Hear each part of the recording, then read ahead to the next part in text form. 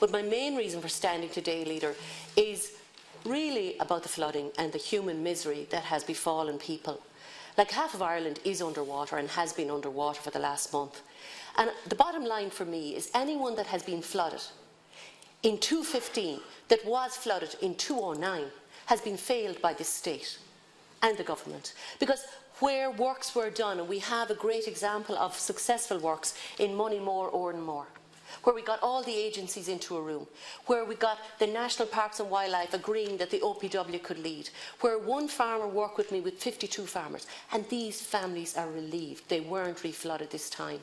Now, we do have to look at a lot of solutions, and some have been mentioned by Senator Mullins and Senator Quinn today, but the Woodland League has approached me with one very interesting solution that has worked in Wales in particular. A Bangor University study led by farmers has shown that where uplands are planted by native trees with deep roots, they can absorb water or rainfall 67 times faster than grassland. They have experienced in Wales 29% decrease in flooding in their lowlands with just 5% planting of native trees in uplands. Now, isn't that good news and something we should look at replicating?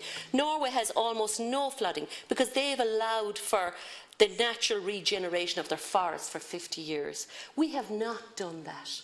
So my recommendation, Minister, and I'm glad, our Leader, I'm glad that you're saying we'll have the Minister in the House next week, is that Minister Coveney needs to look very seriously at this recommendation, and we need to discuss the planting of perhaps 10% of our uplands, which at a Conservative measure could yield 40% less flooding.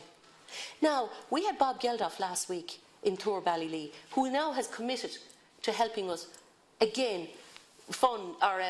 fundraise to alleviate the awful flooding we have at Tourballylee. That's not a sustainable solution. That's helping us. But what I'm talking about here, about the planting of our uplands with native trees, where we have the evidence to support it and where we'll incentivise our farmers through grant diversion to be flood protectors, wouldn't that be a wonderful outcome? Because climate change is on its way and it's here to stay.